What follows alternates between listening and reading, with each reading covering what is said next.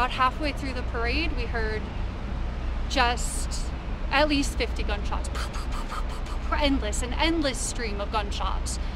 Everyone around us thought it was fireworks. My dad also thought it was fireworks. I dug my nails into his arm. I'm like, we have to run. We're running. And we just started running down the street. About right behind my dad, so about 4 arm lengths away from where I was, a girl was shot and killed. We saw her later. We ended up hiding behind a dumpster for about an hour before going into Uncle Dan's Sporting Goods and hiding in the basement there.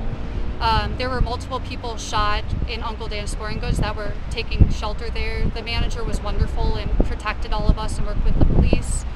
But there were so many people. As we were walking back, they were doing CPR on a man, and I'm pretty sure he was unresponsive. He was at Port Clinton Square, and they were doing CPR for at least 5 minutes, and I think they put him.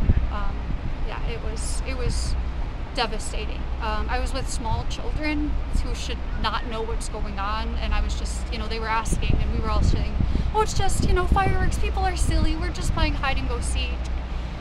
And we just hung out behind the dumpsters and, just got these kids to think it was a game and, just all consoled each other before, going into the basement and taking refuge there. And finally a police officer drove us to our car